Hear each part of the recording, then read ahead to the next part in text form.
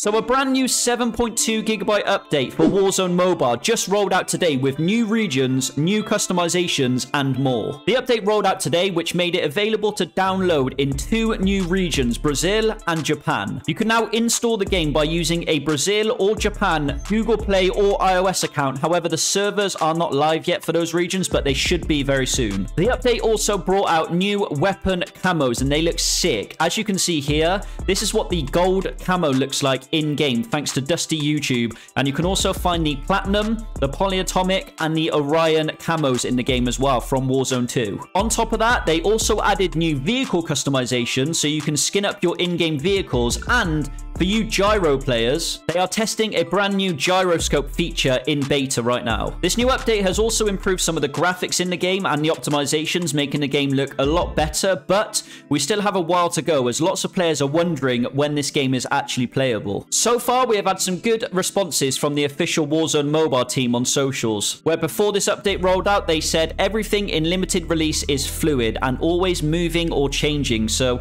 we can't confirm much in advance at the moment. It will be less and less that way as we get closer to the worldwide global launch. So far, the game is available in Australia, Brazil, and Japan, which are usually the last few regions on a mobile game before they release some kind of soft launch, making the game playable in regions like EU and NA, where most of the player base is. Now, on the App Store, as you can see here, it still only says coming soon, and the expected date is still May 15th, and that hasn't changed. However, with that only being 2 months away, I can imagine it will get pushed towards June or July. As for optimizations and being able to run it on old devices, this is still unknown, but looking at it so far, there's already been 20 gigabytes worth of updates, and the official team said this. A player asked, could we expect iOS RAM requirements to drop down to 3 RAM after the next update? The team said, ideally, that's the big focus for us leading up to the worldwide launch. Expanding the requirements for both iOS and Android. It's a bit of a tough challenge for us so far, since as you may have seen in our first limited release, we had some more options, but it caused a bunch of technical issues. So now there is a lot of work being done to make sure we both expand those options and also keep it all stable and smooth. So that's good news. So hit a like and drop a comment down below what devices you're going to be using to play Warzone Mobile. And this is what the new update gameplay looks like. It looks sick.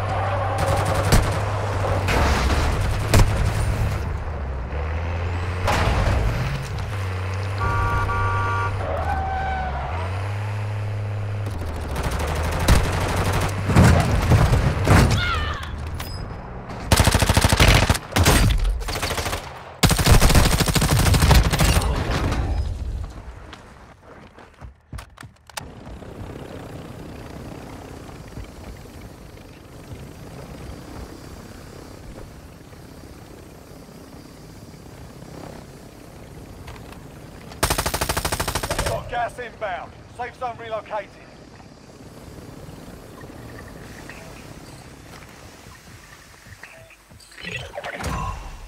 Clock's ticking. Get to the target.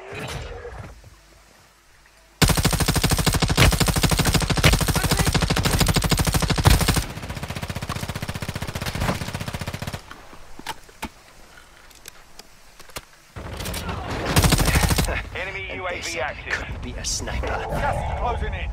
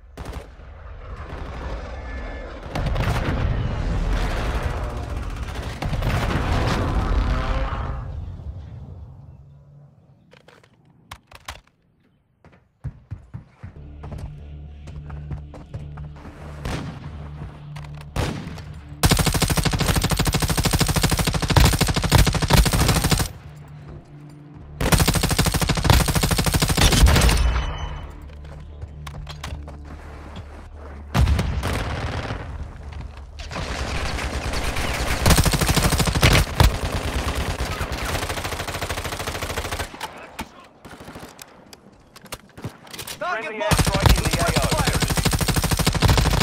That's a win. Proper job.